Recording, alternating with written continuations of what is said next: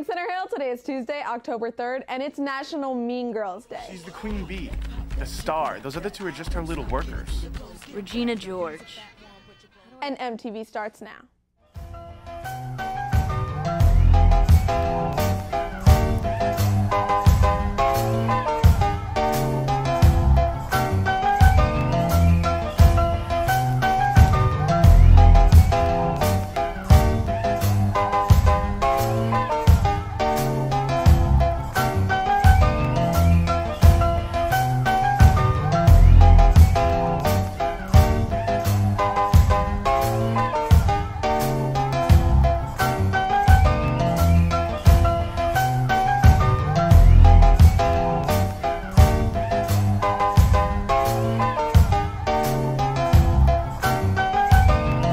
Veronica Flores, and here are your announcements. The 9 weeks is coming to an end, and most of you already know, but if you're in a 9-week class, your final exam is coming up this week. Wednesday, 1st and 2nd block take their exam, and Thursday, 3rd and 4th block take their exam. Be an academic all-star and study. Also, did you miss the first picture day? Well, if you did, makeup pictures are this Thursday. Look real handsome or pretty so that we can see that gorgeous face in the yearbook. On Friday, for those in semester classes, you will have your 9 weeks exam. And if you can make it through this week, we will have a 3-day weekend for our fall break. Now, let's get into this week's weather. Today, we bask in the sun at a high of 87 degrees and a low of 65. Tomorrow, it'll be partly cloudy and the high is 85 and the low is 62. Thursday, some rain sets in and the temperature lowers to 78 and a low of 65. As we near the weekend, Friday, the clouds stick around and present us with cool temperatures, a high of 69 and a low of 56. That was your weather. Now let's take a look at our lunch and birthdays.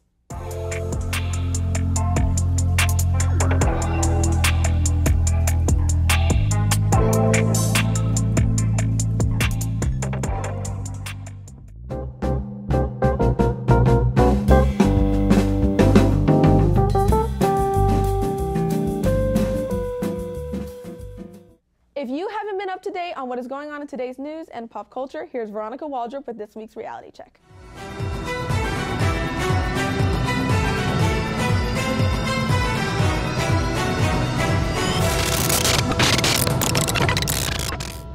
Hey everyone, I'm Veronica Waldrop and I'm bringing you this week's reality check.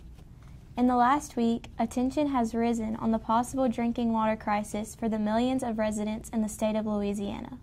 Over the summer, a severe drought lowered the Mississippi River's water levels, causing a saltwater intrusion from the Gulf of Mexico. The U.S. Army Corps of Engineers are working to prevent this situation. However, Louisiana governor claims there is not one thing that is going to solve this challenge for us. It's going to be a combination of lots of different efforts. Local and state officials are working on just-in-case solutions, such as connecting to water supplies and bringing in millions of gallons of water to dilute the salt. Moving over to our U.S. National Zoo, it's the end of an era for our beloved giant pandas, who will be returned to their home on December 7th of this year, giving visitors less than 5 months to see the bears that have been a staple since 1972.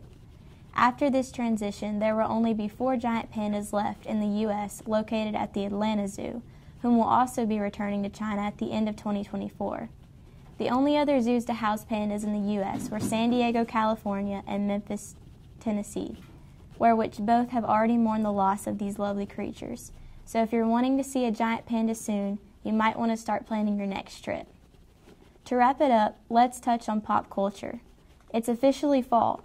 Pumpkins, football, and time to get a boo. Speaking of that, last week at the Arrowhead Stadium, the Kansas City Chiefs had a special surprise when Miss Taylor Swift showed up to see her boo, Travis Kelce. And suddenly, all the Swifties are Chiefs fans. But they're not the only new lovebirds. Kendall Jenner and Bad Bunny gave front row seat to their relationship at the Gucci show in Milan last weekend. Where will these couples go from here? We never know. I'm Veronica, and that's your reality check. We'll see you next week.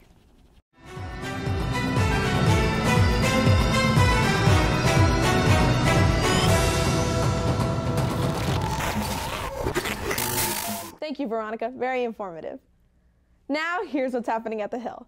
Today, our Lady Mustangs take on Saltillo here at home starting at 5, and it's also their senior night. The theme for that game is Senior Citizen Night. Continuing with volleyball, Thursday we will have an in-school Hawaiian-themed game against DeSoto Central. The game will be during first and second block. Tickets are on sale for $7 in the cafeteria during lunch.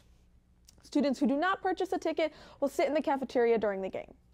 And Friday Night Lights have been moved to Thursday. We play Olive Ranch starting at 7. The theme for that game is Toga Night. Buy a sheet and a headband for your best Greek attire.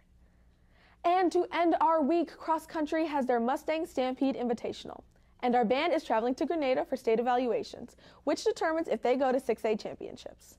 Let's wish them luck. Let's come together this week to cheer on our mighty, mighty Mustangs. That was your show, Center Hill, so make sure you're checking the school website for more announcements, scholarship opportunities, and upcoming events. And as always, here's your quote of the day. Lo importante es creer en algo con tanta fuerza que nunca te desanimes. Salma Hayek.